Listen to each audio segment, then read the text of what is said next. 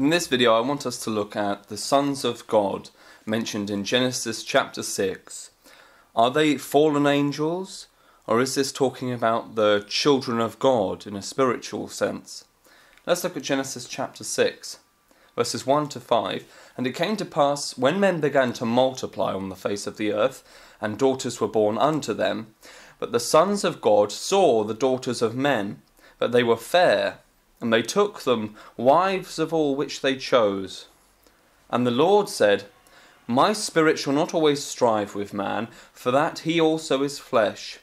Yet his days shall be 120 years. There were giants in the earth in those days, and also after that, when the sons of God came in unto the daughters of men, and they bare children to them.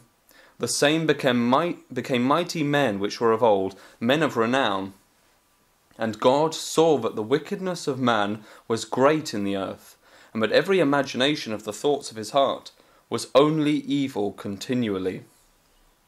Now, first things first, there is nothing to suggest that these beings are angelic at all in this context.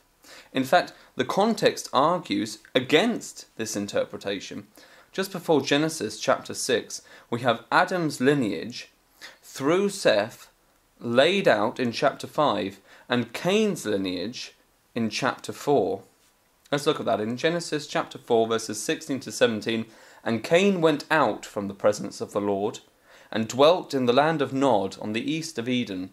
And Cain knew his wife, and she conceived, and bare Enoch. And he builded a city, and called the name of the city after the name of his son, Enoch. And in contrast, let's look at the end of Genesis chapter 4, verses 25 to 26. And Adam knew his wife again, and she bare a son, and called his name Seth. For God, said she, hath appointed me another seed instead of Abel, whom Cain slew. And to Seth, to him also there was born a son, and he called his name Enos. Then began men to call upon the name of the Lord. And then in Genesis chapter 5, this is the book of the generations of Adam. In the day that God created man, in the likeness of God made he him. Male and female created he them, and blessed them, and called their name Adam, in the day when they were created. And Adam lived 130 years, and begat a son in his own likeness, after his image, and called his name Seth. We see that Cain went out from the presence of God, named his city after his son with no recognition of God, and contrary to this, Seth is considered by Adam to be his true seed, and Seth is made in the likeness of Adam, who is made in the likeness of God. And ultimately, when Seth starts having children, this is when men began to call upon the name of the Lord.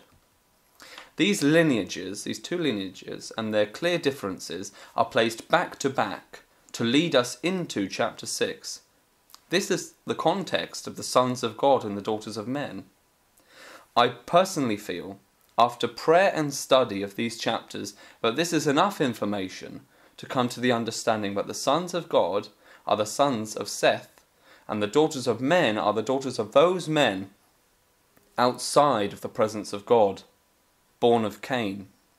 But I must be able to debunk the supposedly good arguments for the opposing view, that the sons of God are fallen angels. The most significant of which is the argument that the sons of God, or Ben Elohim in the Hebrew, means a direct creation of God, and therefore can only mean an angel, a being which is not generated through sexual means.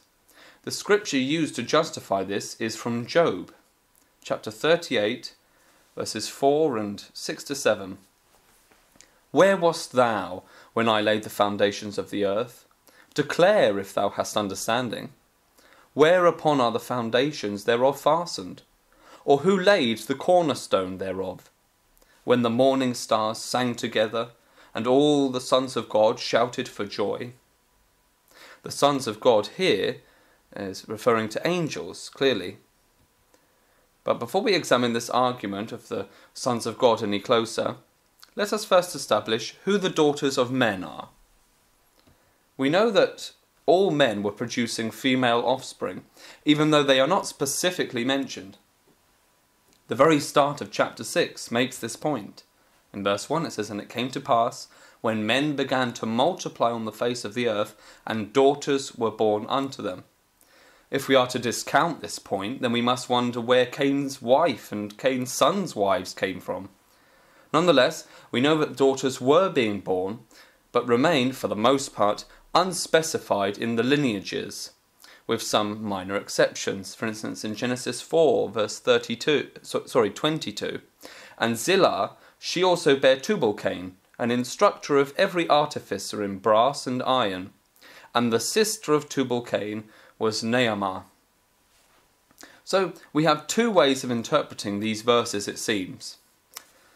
There is the godly lineage of men began to intermarry with ungodly women. Or angels came to the earth to interbreed with women. To prove the first argument, we should see in the scriptures a continuous reproof of such intermarriages between godly people and the ungodly, between God's children and those who are not God's children. To prove the second argument, we should see in the scriptures some verse or verses to indicate that angelic beings are capable of procreation with physical beings. And this most shocking and terrible event in man's early history would be restated more clearly elsewhere in the Bible. So first of all, let's try to establish the second argument. Are there any verses in the scriptures teaching us that angels can generate offspring? No, not one. Verses which are used to justify this can also be found in Genesis, in chapter 19, when Lot convinces God's angels to stay in his home, and they eat some bread, in verse 3, and when the debauched Sodomites attempt to rape the angels, in verse 5. The argument put forth is that if angels can eat and be raped, surely they can pass on DNA through sexual generation. Scripture is explicit about the fact that angels are capable of eating.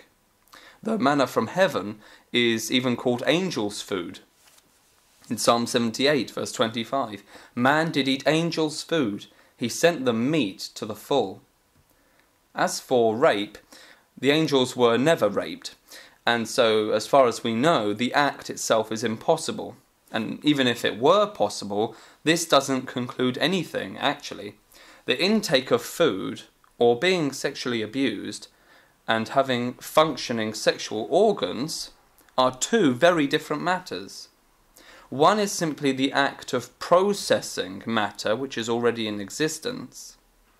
The other is the creation of biological matter in the form of semen containing sperm, capable of fusing with a woman's egg, carrying DNA, which is able to correspond with human DNA.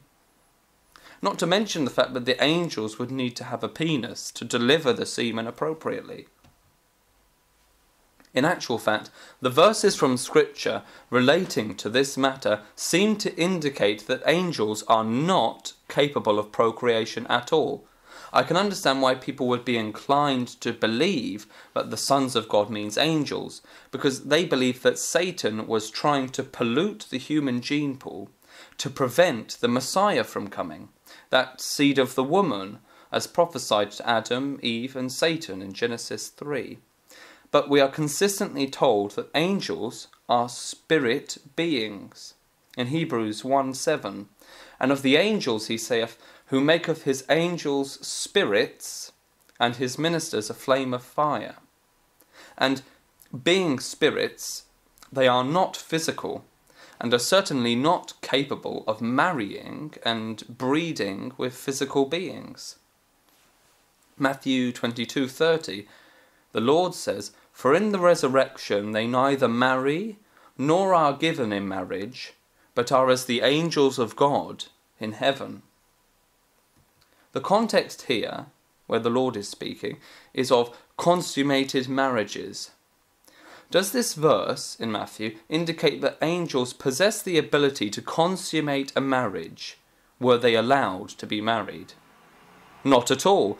The Lord is indicating here that the Sadducees had a much too earthly interpretation of the nature of spiritual things, and as such they did not understand that where spiritual beings are concerned, there is no need for sexual reproduction, and thus no need for sexual organs. As for Satan trying to pollute the human gene pool to prevent the Messiah from coming, whether they are the elect angels of 1 Timothy 5:21 or the evil angels of Psalm 78:49, none of them can do anything without God's allowance. People give too much credit to Satan, I'm afraid. Another verse used for this argument is from the context of Genesis 6. People look at verses 8 and 9 and say, "But Noah found grace in the eyes of the Lord. These are the generations of Noah. Noah was a just man and perfect in his generations, and Noah walked with God." Now, people like Chuck Missler state that this means Noah's genetics had not been tampered with and polluted by the hybrid offspring of the fallen angels. But according to Strong's Concordance and other sources, the Hebrew word dore here means a revolution of time, or an age, or a generation. This means that Noah, being a man that walked with God, sought to obey God, having found grace in the eyes of the Lord, as we are told in verse 8. God having had mercy upon him, Noah did all that the Lord commanded him to do. See verse 22. Noah undoubtedly was a man of God, filled with the Spirit of Christ and looking forward to his day. A similar description is given for Job by God in Job chapter 1 verse 8. "And the Lord said unto Satan, Hast thou considered my servant Job, that there is none like him in the earth, a perfect and an upright man, one that feareth God and escheweth evil?" When we are told that Noah was perfect in his generations, this is saying nothing different than this verse in Job. There was none like Noah in the earth. He feared God. This is clearly not talking about Noah being a purely human child. That cannot be ascertained from the Hebrew or the context. I'm afraid it's just simply an abuse of the translation of that English word there, generations. This is simply talking about Noah having been a saved man. As such, there is no way that this verse can be used to uphold the argument. It doesn't appear that there are any verses to uphold this second argument. What about the other ingredient then necessary to prove this argument? Are there any verses which restate this most horrific event in man's history, when angels interbred with human women? No. This most incredible event of wickedness, worse than the sins of Sodom, is not expounded or repeated elsewhere in the Bible. The argument that would be employed at this stage is that it is implied in Jude. In Jude verses 5 to 7, "I will therefore put you in remembrance, though ye once knew this, how that the Lord, having saved the people out of the land of Egypt, afterward destroyed them that believed not. And the angels which kept not their first estate, but left their own habitation, he hath reserved in everlasting chains under darkness, unto the judgment of the great day. Even as Sodom and Gomorrah, and the cities about them in like manner, giving themselves over to fornication, and going after strange flesh, are set forth for an example, suffering the vengeance of eternal fire." They say, look, the angels sinned, even as, in verse 7, at the very beginning, even as the Sodomites sinned by going after strange flesh. This cannot be ascertained by the context. These are two separate sentences in a list of examples of disobedience recounted from the Old Testament by Jude. The subject matter is disobedience.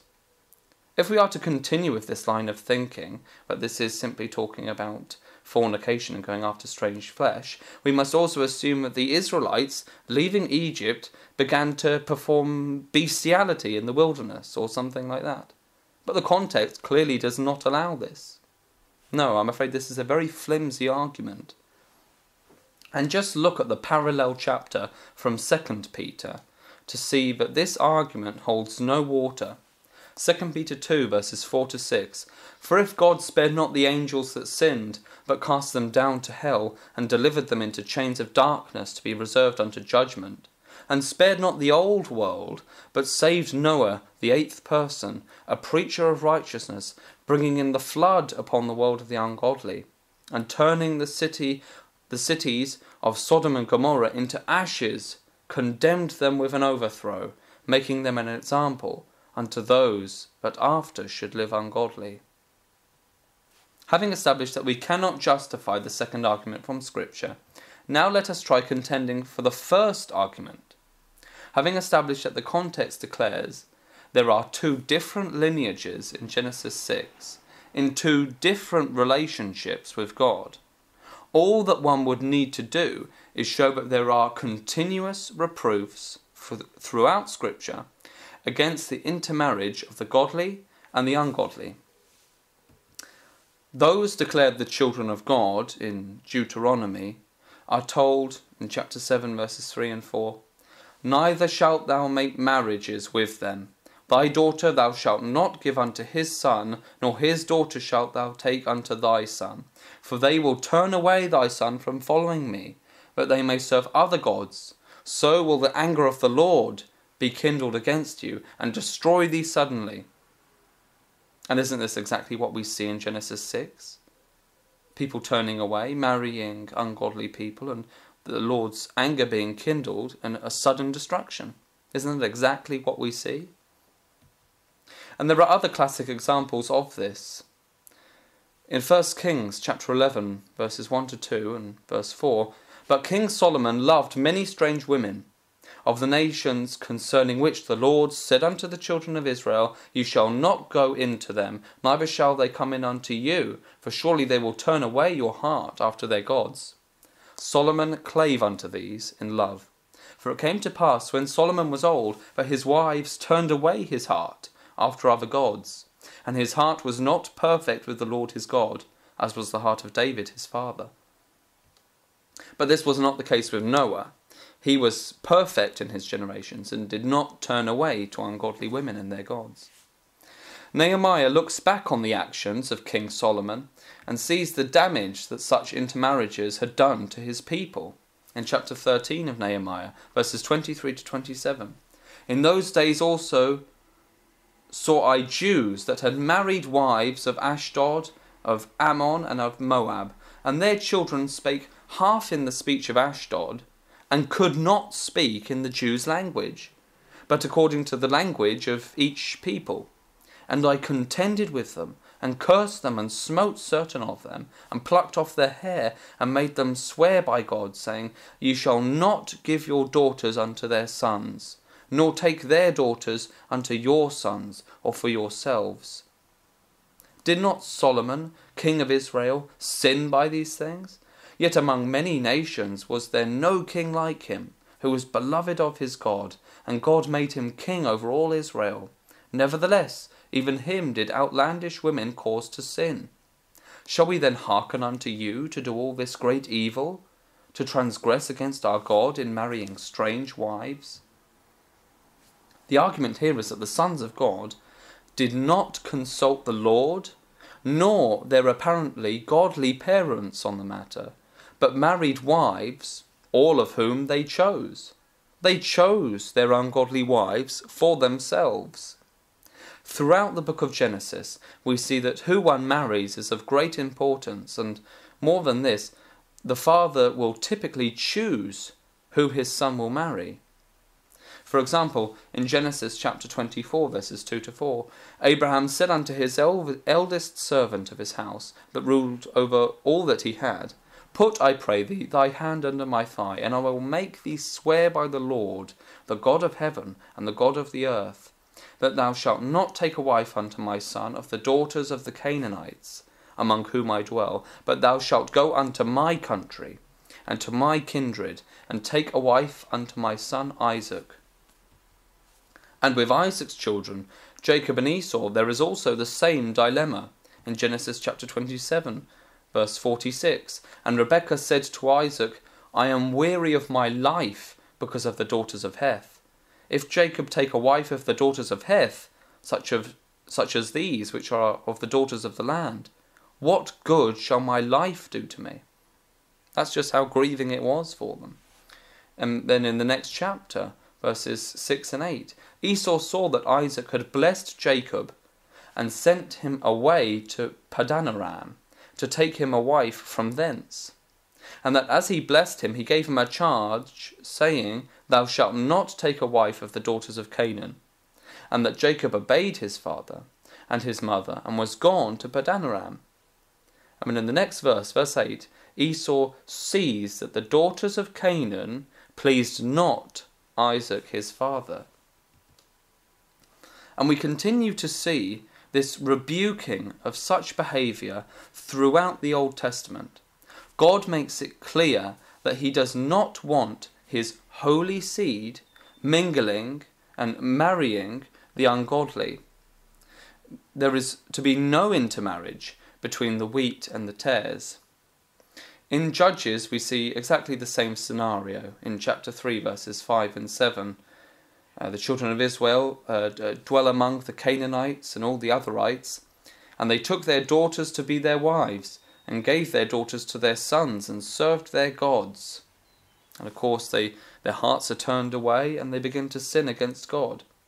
And in Ezra we see it yet again, but this time God reveals to us something crucial about how he feels about this matter in verse 2 of chapter 9. Let's have a look at the first two verses of chapter 9. Again, we see the children of Israel amongst the Canaanites, all the otherites, the Egyptians. In verse 2 it is written, For they have taken of their daughters for themselves, and for their sons, so that the holy seed have mingled themselves with the people of those lands.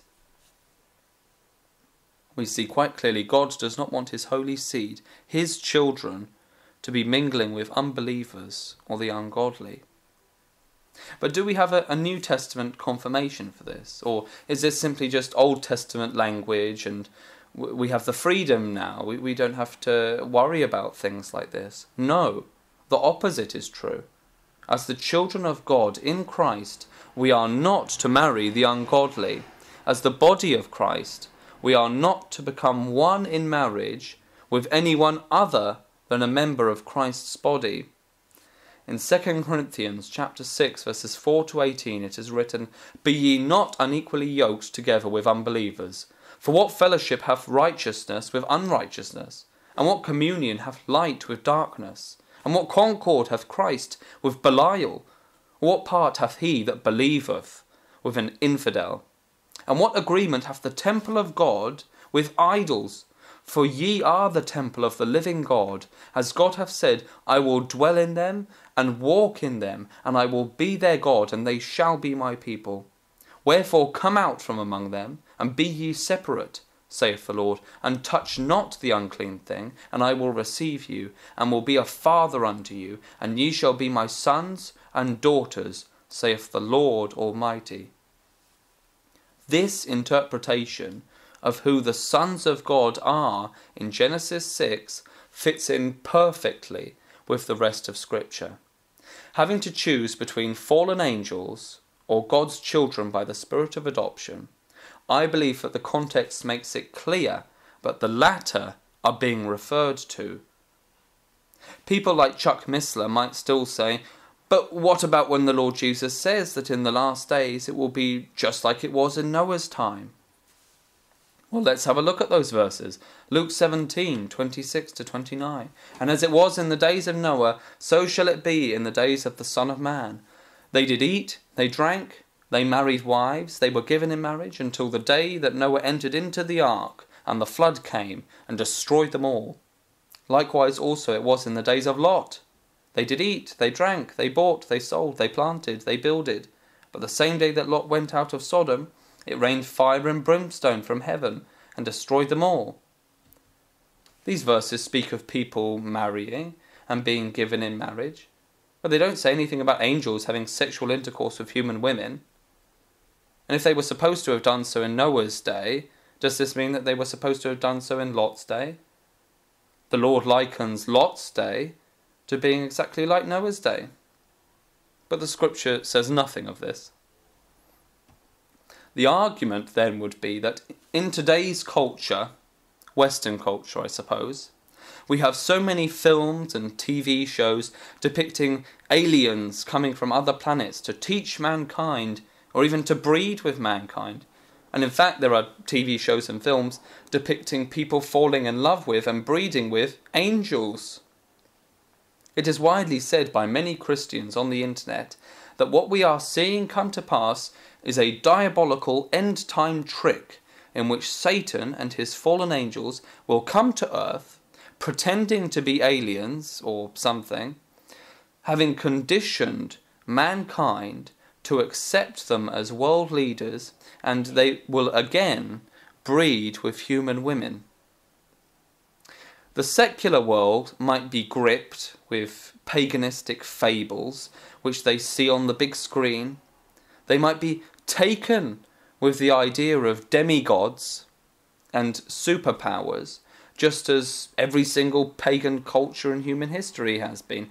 But simply because technology allows for this to be broadcast around the world with amazing special effects and with a frequency that shows Hollywood's desperate desire to cash in on whatever sells, does this mean that Satan is necessarily planning some big event which is nowhere mentioned in the Bible? Let's take a look at why people reach this conclusion. People say that UFO sightings and encounters have increased in the past 100 years or so, and they furthermore state that Christ prophesied of this in Luke 21 verses 25 and 27.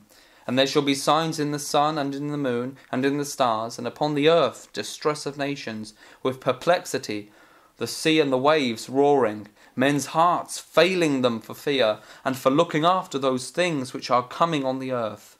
For the powers of heaven shall be shaken, and then they shall see the Son of Man coming in a cloud with power and great glory. Where does the Lord speak of fallen angels here, let alone flying saucers? The people are fearful of the things coming on the earth.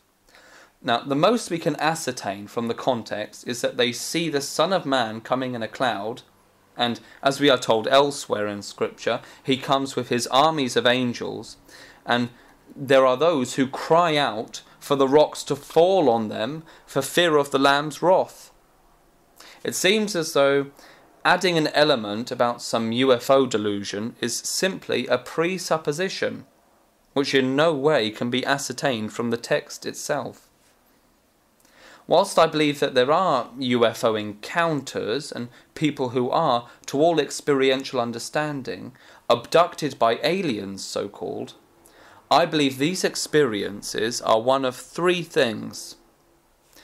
It is either demonic, such as when New Agers claim that they are channeling certain beings from the Pleiades or wherever, and these beings are supposed to have travelled light years to come to the earth to help us in our spiritual evolution by giving us the cure for cancer?